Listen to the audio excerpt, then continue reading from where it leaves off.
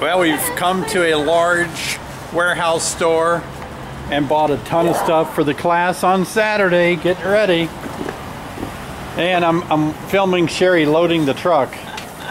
This is what it takes for a class. Yeah. All of this stuff.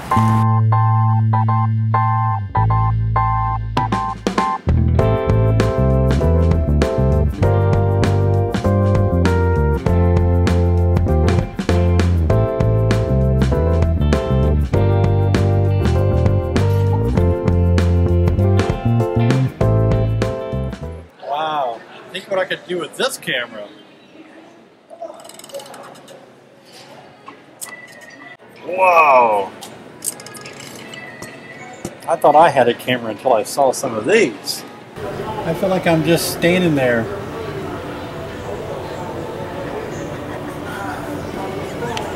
Did that make a good vlog? Thanks for joining me today for another vlog, mostly on beekeeping, an almost everyday vlog. Appreciate you stopping in and taking a listen and a look at what's going on here at Long Lane Honeybee Farms. Be sure and check us out online at honeybeesonline.com and follow all of our other videos that talk about beekeeping. And you can go to our website if you're interested in becoming a beekeeper. We would love to help you get started. Hey, the other day on part 1 of the video on honey, I offered to give away one of these shirts that I am sporting today. From Long Lane Honeybee Farms. Ironically enough, people are getting these shirts that aren't even into beekeeping, because I guess there's a lot of people today that collect t-shirts, especially ones that are kind of unique. And to some people, a shirt like this is very bizarre because it's about, you know, a beekeeping farm, and you don't see a lot of t-shirts like that. But look at the back. I'm going to try to turn around and see if you can see the entire back. Ready? Look at that. Wow, it's got an old skep that they used to keep bees in many years ago, and then it's got our advertisement, of course.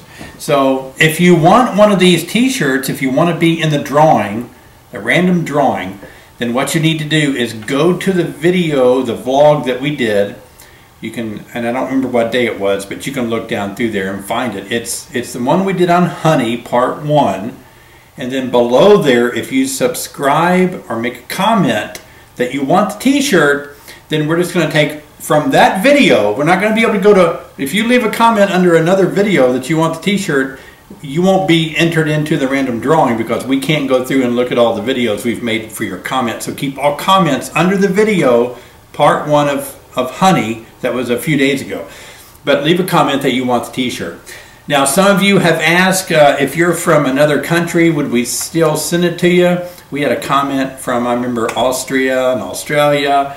And you know what? If I can scrape, if you win, and I can scrape all my quarters together and my nickels, and I have enough money to ship it to you, and you send me a good mailing address, if you're the winner in another country, I will do everything I can to send it to you, okay? Now, if it costs me $14 million, well, I don't have the money to ship it to you. But I would say the chances are really strong that we'll ship it no matter where you live. So feel free to subscribe and leave a comment that you want the t-shirt. Okay, enough said about that. It's a cool looking t-shirt. And one more comment about the t-shirt. It was kind of overwhelming, the number of you that said you would love to have one, and I guess everybody likes something for free, right? I understand that. I do too.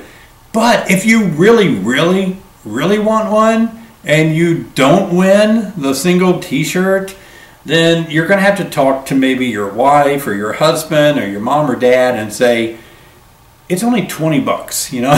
Can I please buy a t-shirt? Whatever.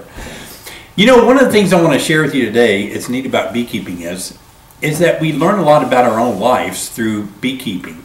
And we learn a lot about our own lives through the honeybee. One thing about the honeybee that is so unique and so cool about an insect is that they all hang out together. In a colony, there are 60,000 honeybees. 60,000. The queen lays between 1,000 and 2,000 eggs a day, you know, in the summertime. And there's probably anywhere from 200 to maybe 2,000 male bees. They're called drones. So let me back up. Listen, 60,000 female workers that do all the work, right? One queen, just one, that lays 1,000 to 2,000 eggs, and 200 to 2,000 male bees that, you guessed it, don't do anything. All they do is mate with virgin queens and die. And before they do that, they just sit around and eat. And I will not digress on the subject of males doing nothing but eating and other things that males do. I'll leave that to your imagination. But honeybees are unique. And look, how they relate to us is that they are very democratic, they have a democratic way of working out all of the issues of the hive. And I'm not saying Democrat, Republic, I don't mean it that way, Republican. I just simply mean a very diplomatic way, a democracy, a way by talking to each other through their pheromones and finally deciding on what they should do. And it's really neat that bees can get along. And I would say for the most part, all day long, bees are in there working, they're getting along, and they don't all have the same dads. You know, let's take a queen lays 1,000 eggs. Well, she's laying eggs that each egg could have a different father, up to maybe 20 different fathers when she lays eggs, different progenies or a different source. Oh, there's my phone, I apologize. Always something ringing or clinging, you know. So what I mean is they have a lot of stepsisters. So they all have the same mother, but there may be a source of 20 different fathers that are the fathers of all the female bees, the worker bees in the colony, and yet they get along. They get along pretty good. I know that you can tell me, oh, they don't always get along. Sometimes this happens, that happens. Occasionally it does. But a whole colony of bees, 60,000 bees, working all day long, packing pollen, packing nectar, raising young, fighting pests and diseases. It's pretty cool what honeybees do. And so it might be a good example for us, what we should do. Maybe we need to learn to get along. Yeah, that's just a little pep talk on, hey everybody, let's get along like we're a big colony of honeybees, okay? Let's find a way to get along. I thought it would actually be a neat thing for you to learn the numbers of bees in a colony. Sometimes when I take bees out of houses, they think there's maybe 5 or 10 bees behind a wall. I show them 60,000 bees, honeybees, and they're like, whoa, I never thought there'd be that many bees behind my wall. But there's a lot. Listen, I really appreciate the opportunity to share with you each day. We've got some cool stuff coming up. Question and answer, okay? Q&A time on Friday, which means you have to comment below and ask your question, and I will clip it out.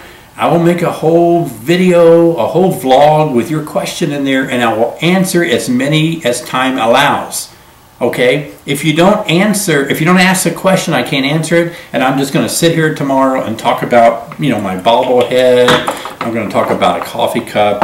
I'm going to talk about a paperweight that has 2 bees in it, like, you know, that's cool. And we won't answer any questions. So please, Q&A time on Friday, tomorrow. Ask a few questions. This Saturday, we have a pretty hectic schedule coming up with our class. And so we're going to be taking a lot of footage. Some of you are coming to the class, and so if you're okay with me filming you, let me know, and I'll do some interviews, and that'll give you a whole bunch of footage to share with our folks around the world for the next few days, or next few weeks, or next few months, or the next few years, okay? Okay, see you later.